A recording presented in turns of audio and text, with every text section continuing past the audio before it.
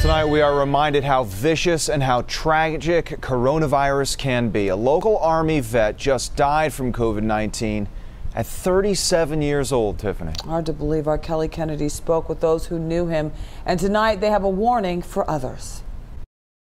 Richard Rose was only 37 years old when he died, and he was born and raised right here in Port Clinton.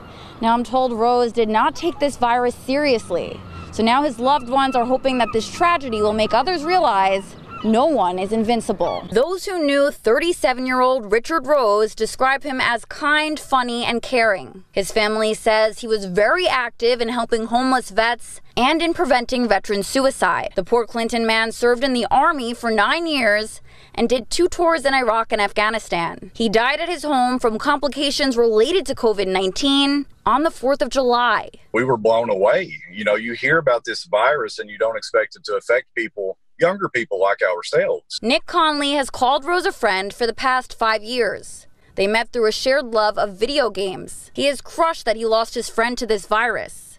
But he's also hurt by something Rose posted on Facebook back in April. That post has now been shared more than 10,000 times. It reads, "Let's make this clear. I'm not buying a mask. I've made it this far by not buying into that damn hype." Rick is getting slaughtered online right now for his decision that he made not to wear a mask, and that's not right. You know, we should still be compassionate, whether we agree with someone's beliefs or not. Someone has passed away. We should have some compassion towards that.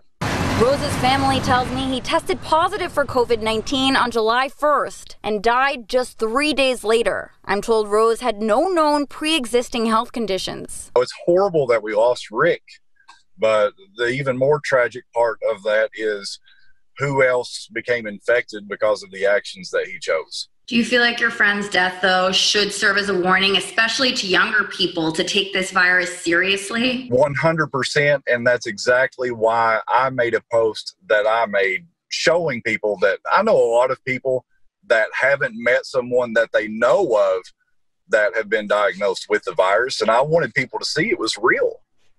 And my hope is that people will see that this does happen and people will be more cautious. I did speak with Rose's brother and sister. They didn't want to talk on camera, but they did want everyone to know that their brother was a good person and he helped a lot of people during his short time on Earth.